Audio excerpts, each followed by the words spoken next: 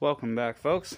Just a quick tip for those that may be doing new brake pads and rotors. I had a little annoying squeaking vibration sound coming from the rear of the car. I just put new pads and rotors on.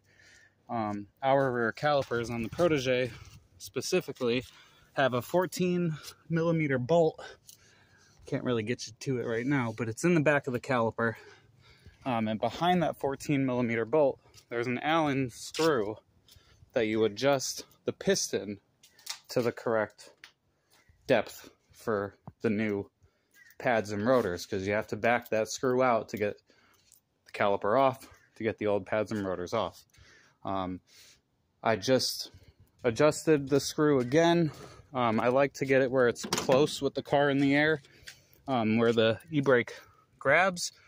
And before I had to yank my handle the whole way up as far as it would go. Now, that's it.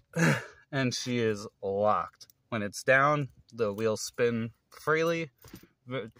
It's awesome. Perfection now. So, if you have a little rattly vibration, squeaking sound coming from your new brakes, and your caliper has an adjustment screw, probably just needs to be adjusted. Thanks for stopping by. Hit that like button. Be sure to subscribe.